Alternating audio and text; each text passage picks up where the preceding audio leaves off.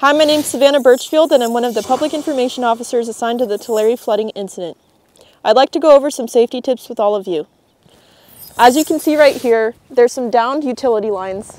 If you do see any of these while you're driving, please do not go near them and don't touch them.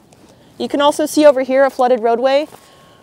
We ask you that you don't attempt to cross any roadways that have standing water. This is not only for your safety, but for the safety of any rescuers that would have to come out here. If you would like more information, please call the Flood Information Line. Thank you and have a safe day.